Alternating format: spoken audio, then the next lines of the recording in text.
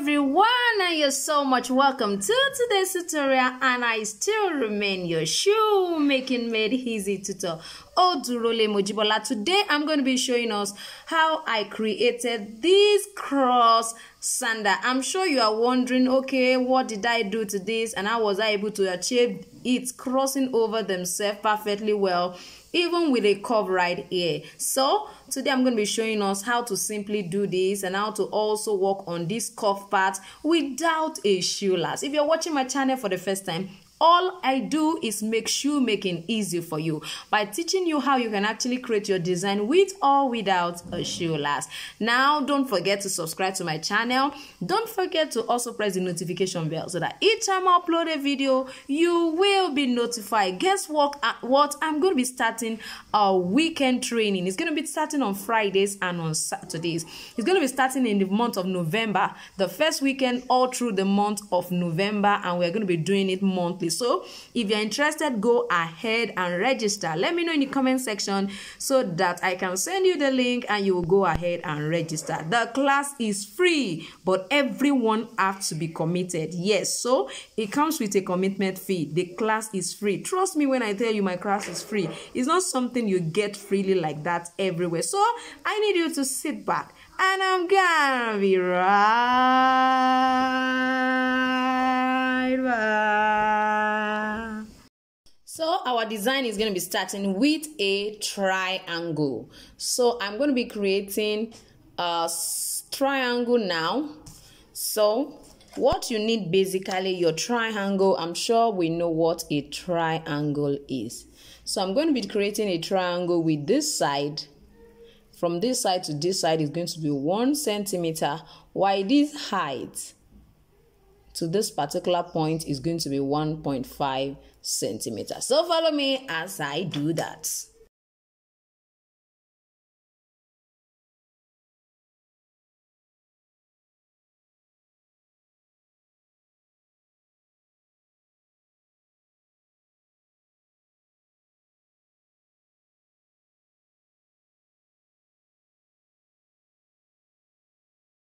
You can see that I've already created a triangle. My base is 1 centimeter, this width, while this height is 1.5 centimeter. Now, all I did was locate the middle of this particular 1 centimeter, which is 0.5, so I just drew it down. The next thing I'm going to be doing is I'm going to try as much as possible to make this place look more like a cone.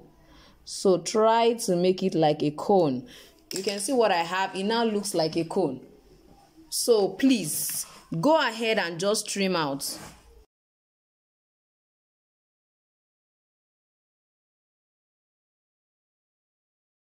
Now you can see what I have. So let's go ahead and see what we're going to be using this for. Now that we have cut out our cone, what you need to do is place down this way. Just play. Of course, make sure there's enough space all around. Then try to outline it out. You can decide to actually create your own and not cut it out if you so desire. But make sure there are spaces all around for you to be able to do what I'm going to be showing us now. So you can see I've already drawn that. The next thing I'm going to be doing is I'm going to be expanding it all around by 1.5 centimeters. So according to my ruler, your measurement starts from here and stop around here. So let's go ahead and do that.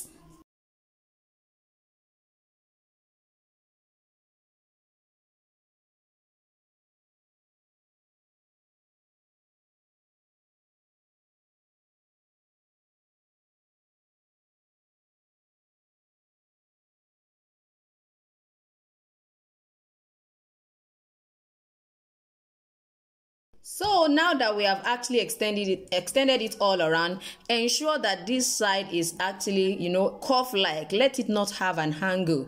I joined it straight way, so you should ensure that you curve it in with it. Make sure it rhymes perfectly with it. So now that we have this, you are going to actually cut out a strap like this that has a width of 1.5 centimeter as well. Don't forget we extended all around by 1.5 centimeter. So cut a straight strap like this It does, the length is not actually an issue though, but let me just show you what I have here. I have 16. I will not be using as long as this, but this is what I have right here. So all you need to do is go ahead and place your strap this way. Let it come alongside this slant. You can make sure it's along it, place it on top of it. You understand? Along this particular slant here, that part of our cone, it has become a cone, it's no more a triangle. So you see what I have? Just go ahead and try to do this. Come out and do the same thing. I'm sure you can see what I am doing. So from this, you find out that this one has already matched up with this. What I'm now going to do is I'm going to trim it out. Now, if you look at what I have here, you find out that this is already out. This is actually a beautiful, unique children's sandal pattern. I need you to know that this is not limited to children. You can actually use it as an adult as well. All you need to do is just to make sure that this is wider than this. Now, I use 1.5 and I use 1.5 and 1 centimeter for this particular henna cone. So all you need to do is you can make it a bit longer for adult. Probably you use 2 or you use 2.5 centimeter as the height here. Then you can make this, let's say 1.5 centimeter. Make use of 2 and 1.5, or you use 2 and 2.5. Just make sure the range has about 0.5 difference between them. Just as long as you can actually run around and try over that, you know which one should perfectly fit for an adult. This is actually a simple design that you can work with. So what am I doing next? I'm going to be trimming all of this out. So watch me as I do that.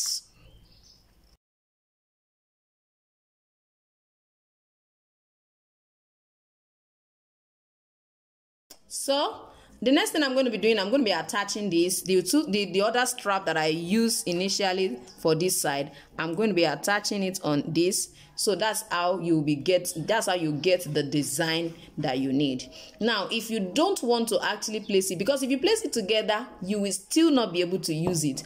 The reason is because you can't cut a pattern that is outrightly like this. I don't know how you want to cut it and you will successfully cut it. So it's going to be a bit difficult. So what is going to happen is we are going to be dividing it right here. So at this point, I'm going to try to fold this way. You understand the fold right now? So I'm going to divide this. Fold it like that. You don't need to add that extra strap. I'm just using it to show you what it looks like. So this is what I'm going to have. So all you need to do is just to duplicate this, which is what I'm going to be doing right now. I'm going to duplicate it and show us what it looks like. So let's quickly draw that.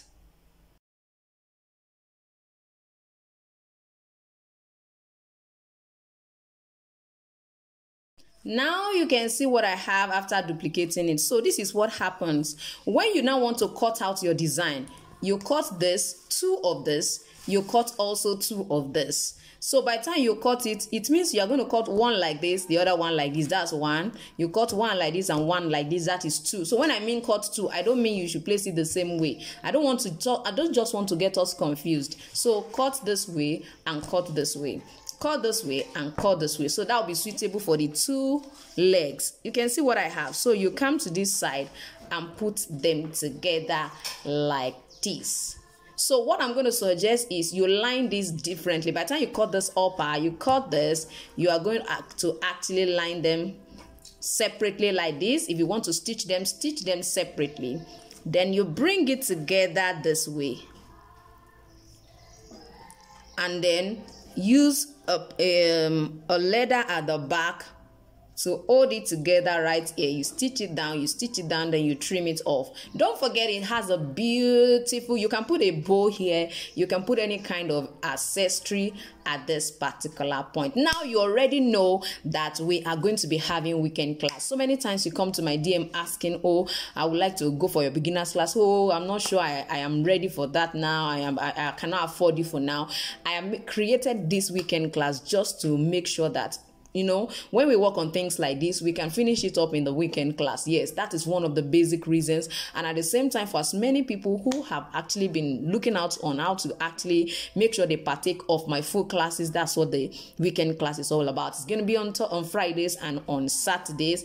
And I'm going to be making sure that each time we pick a design, we are going to go from pattern cutting, we are going to go to upper creation, we are going to move to out to last, out to bottom. That's basically what we're going to be. I'll be doing a full course for every design, and you have the opportunity of picking whatever design you want actually in that class. So I will suggest, or I will encourage you, let me know in the comment section if you're interested. Then I'll go ahead and give you the registration link. It's important you have to register. Now the training is free. Like I said, it is free, but everybody have to pay a commitment fee. It's going to be on a monthly basis. You want to partake this month, you may decide not to partake the next month. So it's going to be a monthly thing. If you're going to partake in it this month, you are going to be paying a commitment fee of $3. It's going to be $3. So please let me know in the comment section. If you're in Nigeria, I will guide you on how to make your payments. If you're not in Nigeria, I will guide you on how to make your payment as well. So it's a weekend, like I said, going to be on Fridays and on Saturday. Trust me, when I have classes like that,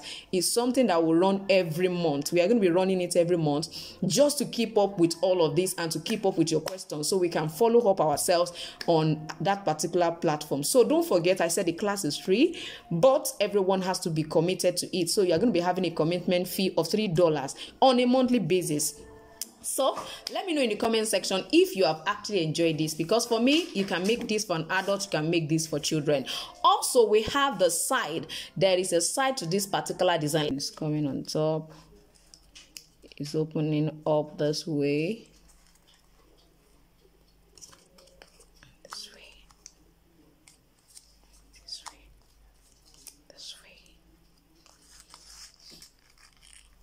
Hula!